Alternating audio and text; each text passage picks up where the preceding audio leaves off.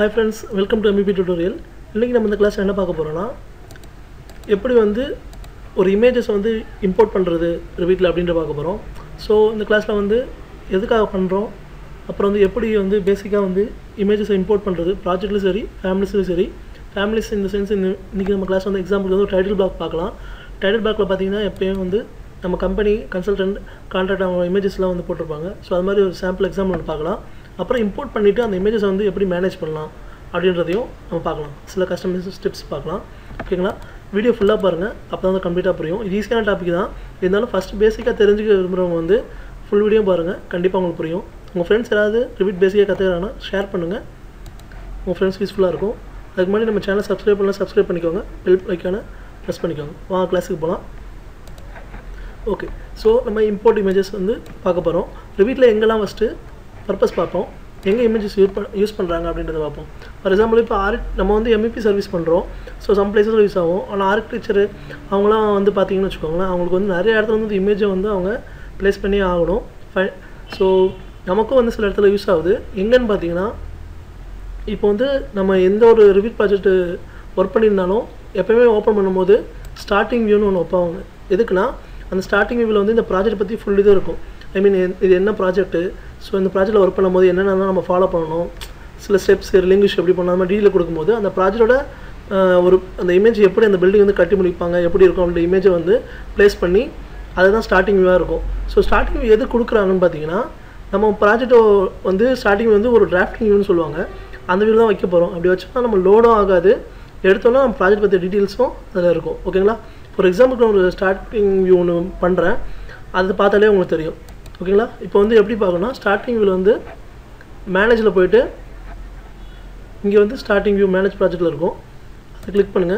Click பண்ணும்போது அது கேக்கும் எந்த வியூ நம்ம கொடுக்கறோமோ அதுதான் ஸ்டார்டிங் வியூ வரும். நீங்க வந்து இப்போ வர்க் பண்ற அந்த 3D வியூ கூட நான் கொடுக்கலாம் ஸ்டார்டிங் வியூவா. அது ஸ்டார்டிங் மீன்ஸ் இப்போ நம்ம ப்ராஜெக்ட்டை க்ளோஸ் பண்ணிட்டு திருப்பி ஓபன் பண்ணோம்னா இங்க ஸ்டார்டிங் வியூல நம்ம என்ன கொடுத்திருக்கோமோ அதுதான் ஓபன் பண்ணும்போது நமக்கு ஃபர்ஸ்ட் வரும். சோ நம்ம டிராஃப்டிங்ல வச்சு இந்த டீடைல்ஸ் கொடுத்துறோம்னா டிராஃப்டிங் வந்து கம்மியா மெமரியா இருக்கும். அது ஈஸியா வந்து உங்களுக்கு ஓபன் ஆகி காமிச்சிரும். ஓகேங்களா? இப்போ நம்ம சாம்பிளுக்கு ஒரு ஸ்டார்டிங் வியூ பண்றேன்.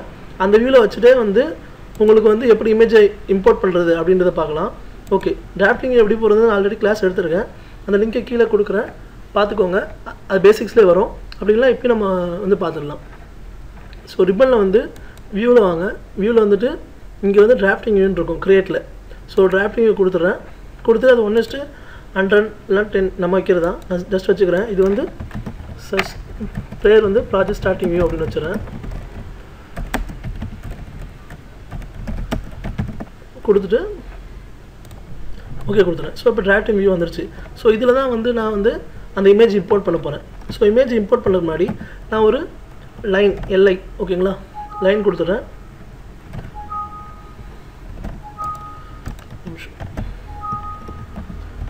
டீடைல் லைன் சார் ஃபேமிலில தான் வந்து நம்ம LI கொடுப்போம். இங்க வந்து டீடைல் லைன் கொடுத்துறேன். ஒரு ரெக்டாங்கிள் மாதிரி சும்மா போட்டுக்கிறேன். இதுல வந்து இந்த பார்ட் வந்து நான் வந்து DL எடுத்துட்டு இது வந்து ரெக்டாங்கிள் எடுத்துறேன். சோ ரெண்டா பிரிச்சறேன். இங்க வந்து சம் டிஸ்கிரிப்ஷனும் இங்க வந்து நான் இமேஜையும் இம்போர்ட் பண்ணப் போறேன். அதனால இத கொஞ்சம் தள்ளி வச்சுக்கிறேன். ஓகே. சோ இங்க வந்து நான் இப்போ ஜஸ்ட் டிஸ்கிரிப்ஷன் என்ன பண்ணனும்னா டெக்ஸ்ட் அடிச்சுக்கிறேன். TX ன்னு அடிச்சு அதுல வந்து ப்ராஜெக்ட் நேம் MEP டுட்டோரியல் அப்படினு போட்டுட்டு இங்க வந்து நம்ம ஃபுல் டிஸ்கிரிப்ஷன் கொடுப்போம். இந்த ப்ராஜெக்ட் என்ன எதை பத்தி என்னன்னு அப்புறம் வந்து லிங்க்ஸ் பண்ணனும் அந்த மாதிரி சில டீடைல்ஸ்லாம் வந்து மேஜர்ல கொடுத்துருவாங்க. சோ ஜஸ்ட் வந்து இந்த சைஸ் வந்து ஓகே இப்போ கொடுத்துறேன். இப்போ வந்து இமேஜ் இம்போர்ட் பண்ணனும். சோ அது எப்படி பண்றது பார்க்கலாம். சோ இத பார்க்க போறோம். ஜஸ்ட் வந்து பர்பஸ் வந்து பார்த்தாச்சு. டைட்டில் பிளாக்ல வச்சிருப்போம். ப்ளஸ் வந்து நம்ம இத மாதிரி ஸ்டார்டிங் வியூல வச்சிருப்போம். இல்ல சம் கேஸ் வந்து உள்ள நம்ம வந்து அட்டாச் பண்ண யூஸ்ஃபுல்லா இருக்கும். இப்போ பர்பஸ் என்ன பாத்துறோம். அடுத்து basics of import images in the Revit projects and families. Revit ப்ராஜெக்ட்ல எப்படி பண்றதுன்னு பார்க்க போறோம். ஓகேங்களா? சரி இப்போ எப்படி பண்றதுனா நம்ம வந்து ரிப்பன் இதுல வந்துக்கோங்க. வந்துட்டு இன்சர்ட் இருக்கும். இன்சர்ட்ல தான் வந்து நம்ம CAD Revit எல்லாமே வந்து இன்சர்ட் பண்ணது எல்லாமே வந்து இன்சர்ட் டாப்ல தான் இருக்கும். இதுல வந்து டீகால்னு ஒன்னு இருக்கு. அத நான் என்ன சொல்றேன். அடுத்து வந்து இங்க வந்து இமேஜ் இப்போ நம்ம இமேஜ் தான் பார்க்க போறோம். சோ இமேஜை கிளிக் பண்ணுங்க. இம்போர்ட்ல வந்துட்டு இமேஜ் கிளிக் பண்றேன். பண்ணிட்டு நான் இப்போ வந்து ஆல்ரெடி என்னோட லோகோ வெளிய வச்சிருக்கேன். அத வந்து லொகேஷன் கேக்கும். இம்போர்ட் இமேஜ் இம்போர்ட் கொடுத்தோம்னா அந்த என்ன நம்ம ஃபைல அத கிளிக் பண்ணி ஓகே கொடுத்துங்க. இதுல வந்து பாத்தீங்கன்னா நிறைய ஃபைல்ஸ் வந்து சப்போர்ட் பண்ணும். JPG எந்த ஃபார்மட்னாலும் மோஸ்ட்லி இது வந்து சப்போர்ட் பண்ணுதுல இருக்குது. ஸோ இமேஜ் எதுவாக இருந்தாலும் அது ஈவன் பிஎன்ஜியாக கூட அட்டாச் பண்ணிக்கும். ஸோ இப்போ வந்து இது வந்து ஜேபிஜி ஃபைல். ஸோ அப்படியே நான் வந்து ஆல்லே இருக்கட்டும் எடுத்துகிட்டு கிளிக் பண்ணி ஓகே கொடுத்துட்றேன். கொடுத்தோன்னே அந்த இமேஜ் எப்படி உள்ளே இம்போர்ட் ஆகும்னா அது மாதிரி கிராஸ் மாதிரி தான் வரும். இந்த கிராஸ் மாதிரி தான் இருக்கும். நீங்கள் பிக் பண்ண பிறகு தான் அந்த இமேஜ் வந்து உங்களுக்கு விசிபிளாக தெரியும். ஓகே இப்போ நான் வச்சுட்டேன். ஓகேங்களா, இப்படி தான் வந்து இமேஜை வந்து உள்ளே இம்போர்ட் பண்ணணும். சரிங்களா, இப்போ வந்து நம்ம ப்ராஜெக்டில் இம்போர்ட் பண்ணியிருக்கோம். வச்சுட்டு இந்த இமேஜை வந்து நீங்கள் கிளிக் பண்ண உடனே என்ன ஆகும்னா இது வந்து இங்கே ஆப்ஷன் பார்த்தீங்கன்னா லாக் ப்ரொபோர்ஷன் அப்படி இருக்கும். லாக் ப்ரொபோர்ஷன்னா டிக்லே இருக்கட்டும். என்ன அர்த்தம்னா நீங்கள் வந்து இதை நீங்கள் எக்ஸ்டெண்ட் பண்ணுறீங்க இந்த பாயிண்ட் படிச்சுன்னா அது வந்து ஈவனாக அந்த எல்லா இடத்துலையும் சேர்ந்து எக்ஸ்டென்ஷன் ஆகும். ஓகேங்களா, லாக் ப்ரொபோர்ஷன் இருந்தால். இதே வந்து லாக் ப்ரொபோர்ஷன் இல்லை அப்படின்னா அன்செக் பண்ணிட்டீங்க அப்படின்னா வெறும் நம்ம இஷ்டத்துக்கு வந்து எந்த ஒரு ஈவனும் இல்லாமல் அது வந்து நம்ம வந்து இது பண்ணிக்கலாம், ஷ்ரிங்க் பண்ணிக்கலாம், என்ன பண்ணிக்கலாம், ஒரு ஆவரேஜாகவே இருக்காது. ஆனால் வந்து நீங்கள் லாக் ப்ரொபோர்ஷன் கொடுத்தீங்கன்னா ஆவரேஜாக ஒரு ஸ்கேலுக்கு பண்ண மாதிரி உங்களுக்கு வந்து ஒரு பாயிண்ட்டை பிக் பண்ணி கரெக்டாக ஈவனாக வந்து உங்களுக்கு எக்ஸ்பேண்ட் ஆகும், குறையும். ஓகேங்களா, இப்படி தான் வந்து இமேஜை வந்து நம்ம உள்ளே இம்போர்ட் பண்ணணும். ஓகே, ஸோ இதில் வந்து இப்போ நான் ஒரு ப்ராஜெக்ட்டில் வந்து ஸ்டார்டிங்கில் வச்சிட்டேன். இப்போ வந்து ஸ்டார்டிங்கும் செட் பண்ணிடலாம். இப்போ வந்து பார்த்தீங்கன்னா ஃபஸ்ட்டு வந்து நான் மேனேஜரில் போகிறேன். மேனேஜரில் போனீங்கன்னா ஸ்டார்டிங் கேட்கும்போது நான் டிஃபால்ட்டாக இருக்கேன். இப்போ டிராஃப்டிங் ஒன்று கிரியேட் பண்ண பார்த்தீங்கன்னா ப்ராஜெக்ட் ஸ்டார்டிங் அதை கொடுத்துறேன். ஓகே, இப்போ நான் அதை கொடுத்துறேன். இப்போ அந்த ப்ராஜெக்டை க்ளோஸ் பண்ணி ஓப்பன் பண்ணேன்னு வச்சுக்கோங்களேன், எனக்கு இந்த வியூ தான் வந்து உங்களுக்கு தெரியும். ஓகேங்களா, ஸோ ஜஸ்ட் இன்ஃபர்மேஷன். இப்போ க்ளோஸ் பண்ணி ஓப்பன் பண்ண வேணாம். ஓகே, நெக்ஸ்ட்டு வந்து இன்னொன்று சொல்லிடுறேன். இப்போ வேறு எதுக்குலாம் நம்ம இமேஜ் யூஸ் பண்ணலாம் அப்படின்ற ஒரு இதையும் சொல்லிடுறேன். ஓகே, இப்போ ஆல்ரெடி நான் வச்சுருக்கேன். ஓகே, இப்போ இந்த இதை வந்து என்ன பண்ணணும்னா நான் வந்து பக்கத்துலேயே வந்து சின்ன கரெக்ஷன் தான். அதாவது நான் பைப் ரூட்டிங் இப்படி போட்டிருக்கேன்.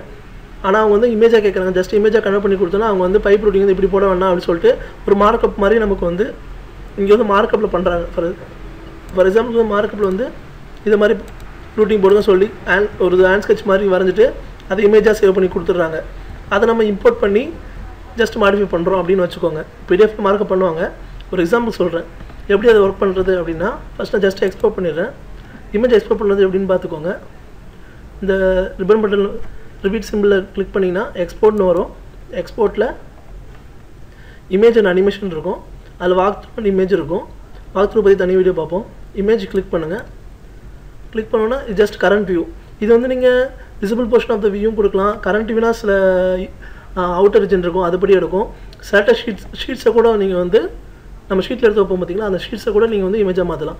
நான் வந்து கரண்ட் விண்டோன்னு கொடுத்துக்கிறேன். கொடுத்து இந்த பிக்சல் ரேட் இதெல்லாம் நீங்கள் வந்து ஒன்று அப்ளை பண்ணி இது பாருங்கள். ஜஸ்ட் இது ஒரு எக்ஸாம்பிள் நான் அப்படியே கொடுக்குறேன். ஓகே, கரண்ட் விண்டோ கொடுத்துருக்கேன். அது சேவ் லொக்கேஷன் எங்கே கொடுத்தேன்னு பார்க்கல, ஒரு sorry. Export image and animation image.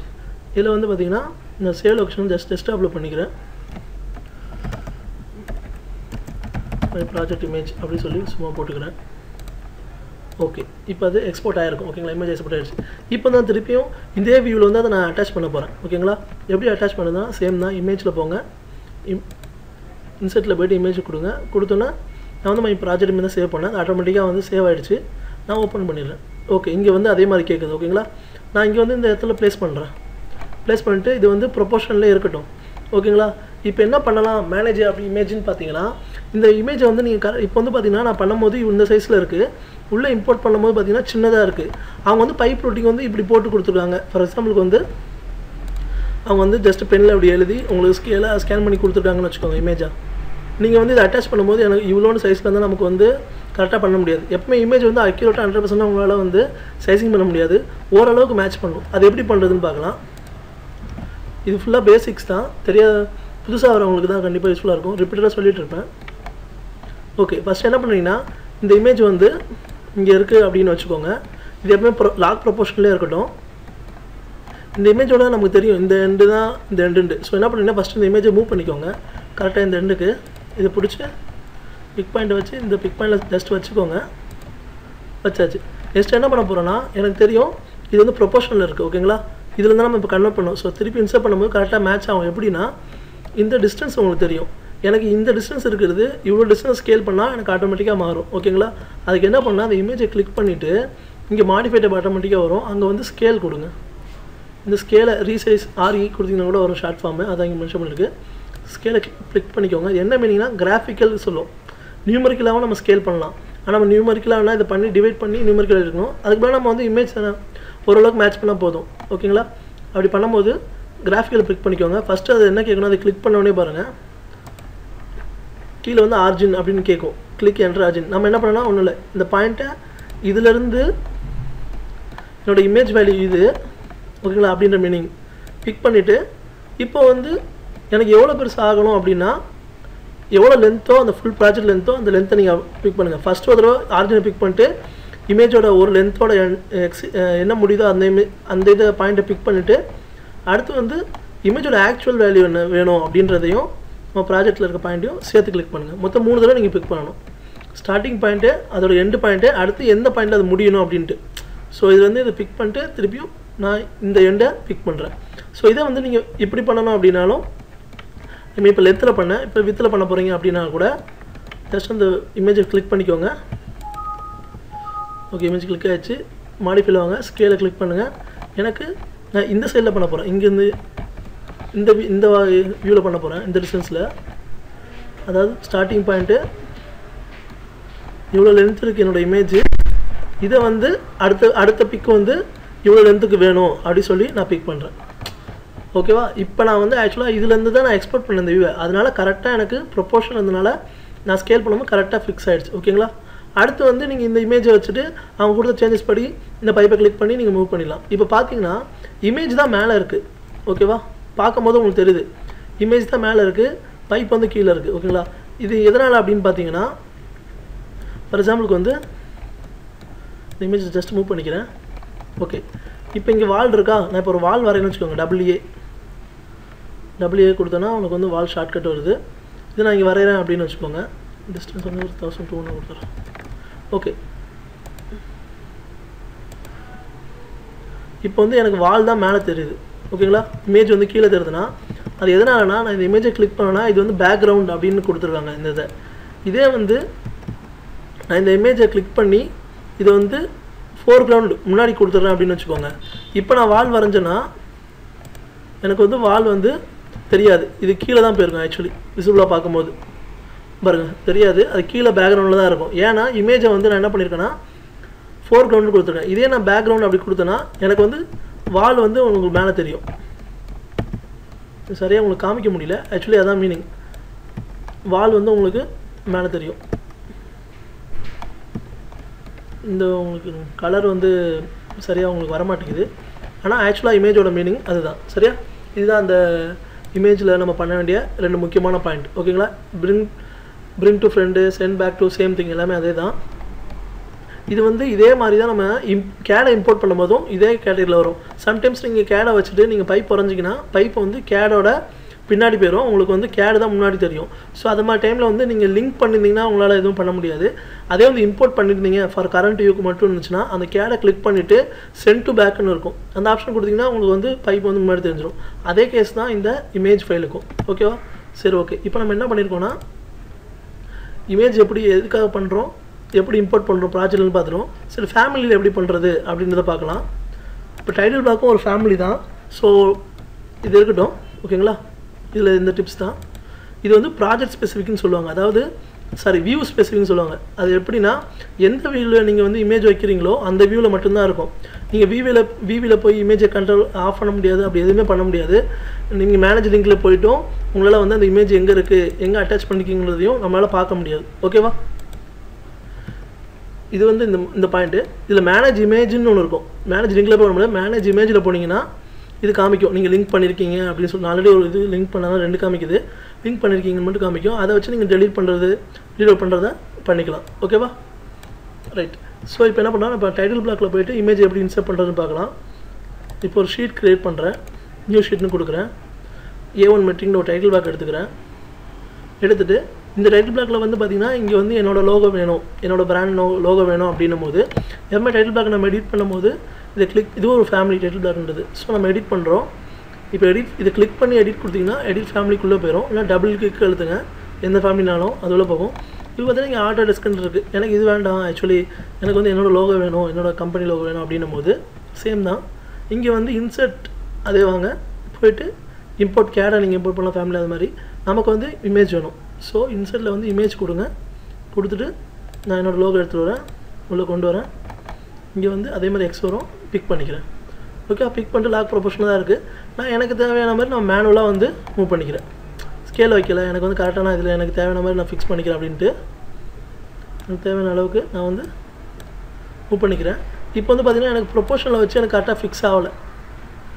அதனால் என்ன பண்ணுறேன், இந்த ப்ரொபோஷனை எடுத்து விட்டுட்டு ஜஸ்ட்டு இப்படி மட்டும் நான் ட்ராக் பண்ணி வச்சுக்கிறேன். ஓகேங்களா, இப்போ ஃபிக்ஸ் ஆகிடுச்சு. இப்போ நீங்கள் லோட் பண்ணுறீங்க அப்படின்னா என்னோடய இமேஜ் வந்து டைட்டில் பிளாக்ல வந்துடுச்சு. ஓகேங்களா, ஸோ இப்படி தான் இமேஜை வந்து ஃபேமிலியிலையும் உள்ள கொண்டு வரணும். இது not only for title black, நீங்கள் வேறு எந்த ஃபேமிலி இருந்தாலும் அந்த ஃபேமிலியோட சர்ஃபேஸில் காமிக்கணும்னா நீங்கள் வந்து இமேஜ் இதே மெத்தடில் அட்டாச் பண்ணிக்கலாம். ஸோ இப்போ அதே தான், ஜஸ்ட்டு நான் வந்து ஒரு எலிவேஷனை கொண்டு வந்து வச்சிடுறேன், ஒரு வியூவை.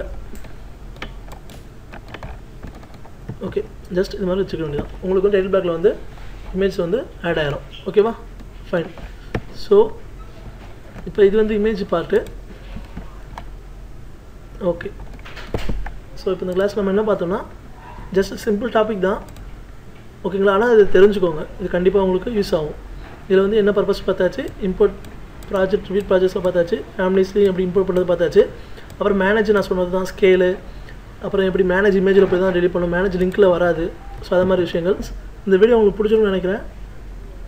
மறக்காமல் கீழே கமெண்ட்ஸ் பண்ணுங்கள். உங்கள் ஃப்ரெண்ட்ஸ் யாராவது பிஸ்னஸாக இருந்தாங்கன்னா அவங்க ஷேர் பண்ணுங்கள், கண்டிப்பாக யூஸ்ஃபுல்லாக இருக்கும். ஃப்யூச்சரில் நம்ம டெக்னிக்கலாக சர்வீஸ் வைஸ் வந்து வீடியோஸ் போட போகிறோம். ஸோ சப்ஸ்கிரைப் பண்ணிட்டீங்கன்னா உங்களுக்கு வந்து ஃப்யூச்சரில் வந்து நிறைய வீடியோஸ் வந்து நான் வந்து அப்லோட் பண்ண போகிறேன். உங்களுக்கு கண்டிப்பாக வந்து யூஸ்ஃபுல்லாக இருக்கும். தேங்க்ஸ் ஃபார் வாட்சிங். நெக்ஸ்ட் வீடியோவில் பார்க்கலாம். கூடிய சீக்கிரத்தில். பாய்.